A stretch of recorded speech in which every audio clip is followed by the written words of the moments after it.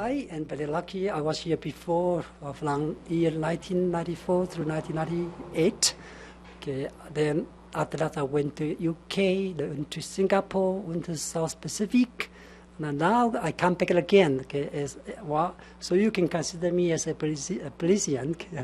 Well, now my mission, I think I will focus on some area. Okay, the first one is a so-called infrastructure development cooperation. We would like to, to finance or to fund some project for your government, such as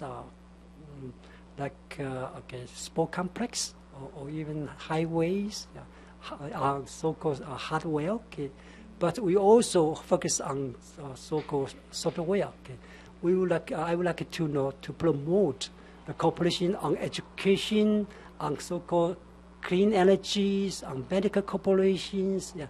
We believe that will be beneficial to your people and also to our people.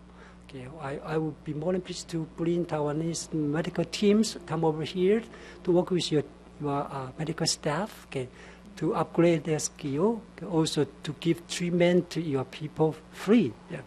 Also, we want to offer more scholarship or kinds of funding for your young brilliant students or government officials to come to Taiwan for training or for degrees, okay, so that they can upgrade their knowledge.